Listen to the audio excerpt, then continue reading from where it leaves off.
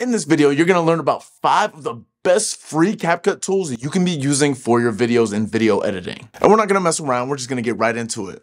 Let's go.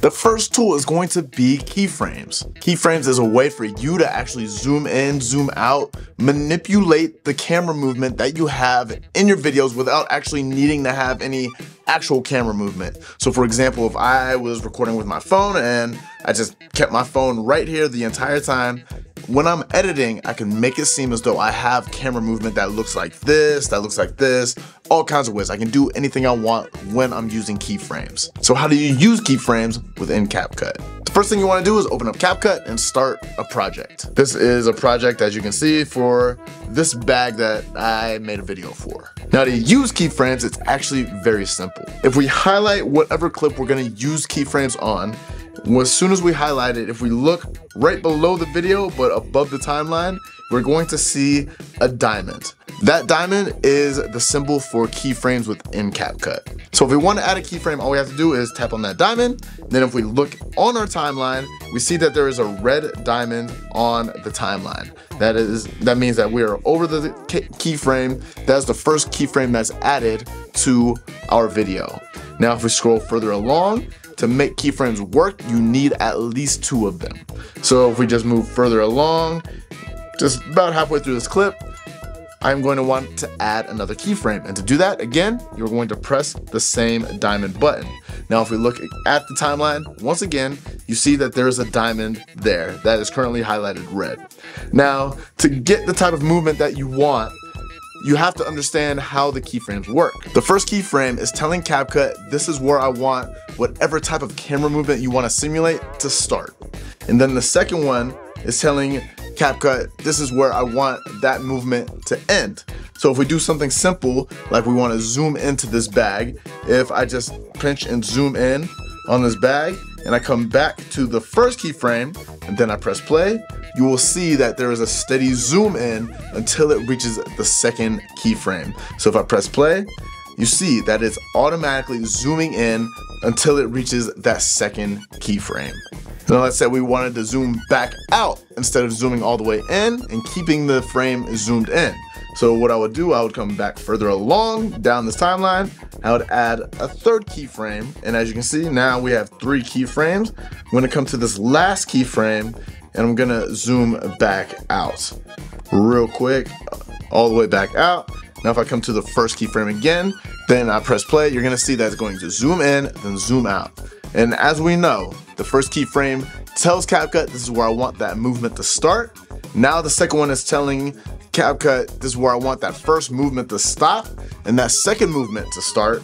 Then that third one is telling CapCut, this is where I want that second movement to end. So if we press play, you see that it's going to zoom in until we reach that second keyframe, and then it's going to start zooming back out until we reach that last keyframe. That is a great free tool. You can use that to manipulate your videos in a ton of different ways. So make sure that you're using this free tool when you can to enhance your videos just that much more. The second best free CapCut tool that you can be using is transitions or animations. So if we have our clip back inside CapCut highlighted again, if we come to the bottom, you'll see a button called animations. So if we tap on animations, you see it, they're loading up, and we have 3 different types of combinations. We have an in animation, meaning that's how the clip is going to come into the video. That's how this scene that is highlighted is going to enter the video. Then you have out animations, which means that's how the current frame is going to exit the video. And then you have combinations, which are in and out transitions. Now, when it comes to CapCut, you see there's a lot of pro features on this, a lot of pro animations, but there's also a lot of free animations that are really cool that you can be using as well. So for example, we can, the zoom to one right here, if we press on that, and we press on the check mark, and we come to the beginning, and we press play, you see, it's a quick animation, a quick transition, but we press it, it's very quick. Now, if we want to do transitions between scenes, we make sure that we have nothing highlighted. But if you see that between these 2 scenes on my timeline, there is a little white square. If I want to add in a transition into that, all I have to do is tap on that, and then you see the transitions pop up themselves. And again, you're going to have a lot of different transitions to choose from. A lot of them are going to be pro features, but you have a lot of free transitions that you can be using as well. So if we just scroll and we find something that we might like, I always like something that's whoosh, so I like that. So if we come and press on that whoosh transition, then we press the check mark and we come back between these scenes. So I'm gonna press on the play button and you're gonna see the whoosh transition happen. And there it is. That's a really cool transition if you ask me. Now, again, there's a lot of pro features, a lot of paid transitions that you can use, but if you don't want to pay for the pro feature of CapCut, this free feature, there's still a ton of different free ones that you can be using to help enhance your videos and take them to that next level. The next free tool that we're going to talk about are these filters. Filters is something that can really change the entire look of your video if you want to choose to use them. Now, I don't always recommend to use filters because it can be very easy to go crazy with them, and when you use filters too much, that's when it starts to take away from the video, and you don't want anything to actually take away from your video and the actual content that you're trying to produce. So how do you use filters within CapCut? Again, we come to our CapCut app, we have our clip highlighted that we want to add a filter on. Then we come to the bottom of the screen, we scroll until we see filters. So we see filters down here, we press on that, and then you have a bunch of different filters that show up. Again, just like the transitions, you have a lot of pro filters that you can use, but because we're talking about the free tools that you can use, you're gonna have to find a free one. Now, I personally like black and white a lot, so this first free feature that I see is going to be BW3, that is black and white. So if I press on that, and you see that it's automatically added to that clip. Now, if I just don't want to adjust it at all, I leave it, then I can press the check mark. But you can adjust filters when you add them to your videos. And to adjust them, you see at the bottom of the screen, we have this bar. If I want to make it more intense, make it more black and white, I can do that. If I want to make it basically non-existent, I can drag it all the way to 0. But you have the freedom to adjust every filter that you choose on your videos. So when it comes to adjusting filters, again, that's something that you can get carried away with. So be very careful when you're using filters not to get too carried away. But when you're happy with where you've adjusted that filter, all you have to do is press the check mark, and then that filter will be applied to the clip that you have selected. Now, if you want to apply a filter to the entire video, but you have multiple clips, all you have to do is make sure that the clip is not highlighted, and you come to the bottom, you'll be able to see the filters option. So you press on filters, and then you can do the same exact thing. You find the filter that you want to have, you press on it, and then it's going to add it to all of them. So again, we make the adjustment to how we want the filter to be, we press on the check mark, and you see on the timeline it's adjusted, but it's just to this first clip.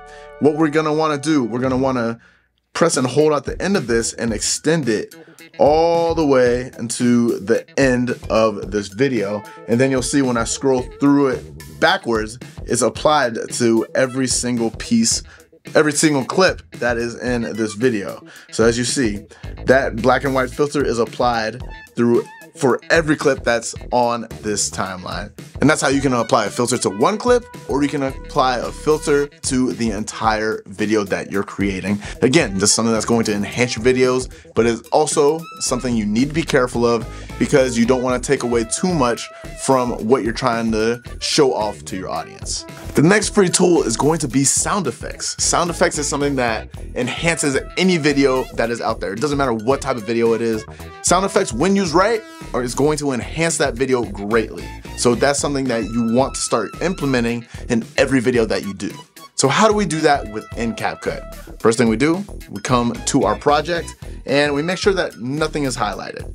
That's step one. Step two, we come to the bottom of the screen, we see audio, and what we want to do, we want to press on audio, and then we see a little bit over to the right, we see sound effects. All we have to do is press on sound effects, and then you have almost an endless amount of different types of sound effects that you can be using. Now, if you have a specific sound that you want to use, a specific sound in your head that you want to use in your video, then you can easily search that. So I can do that, and I can type in whoosh, whoosh, and then it says whoosh. I can type whoosh, and then I type whoosh sound, and now I can explore the different types of sounds that fall under that search. So if I press on this first one,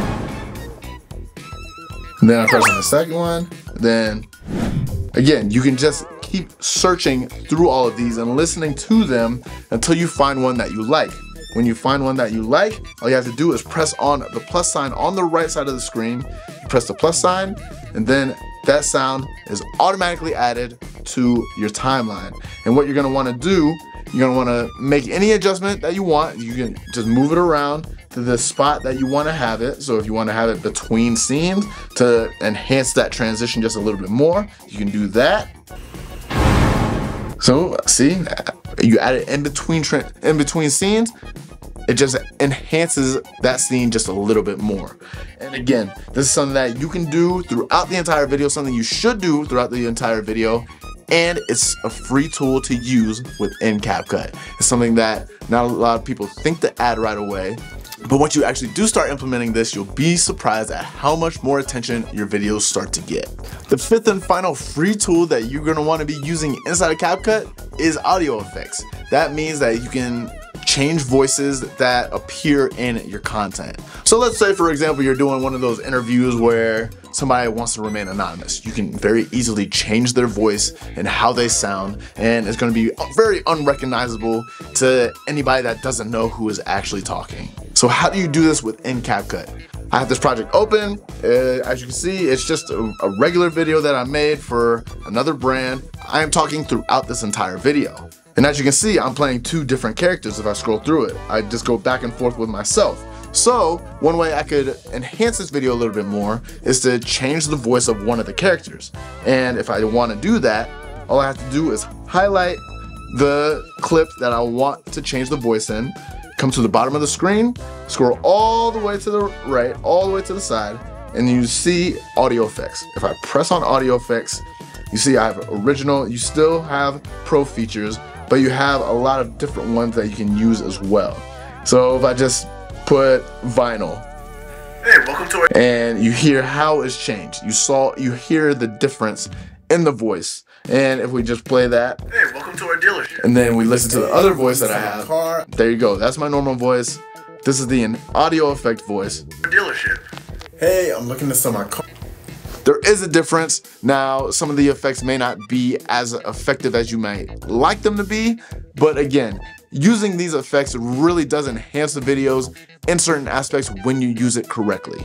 And as you can see, that adding these effects is extremely easy to do, and you don't really need to do anything else to really adjust these audio effects. If you wanted to adjust the audio effects, I could go back to the audio, and I could see when you see with your selection, you have this little menu. So if I tap on that again, you see the strength and the noise.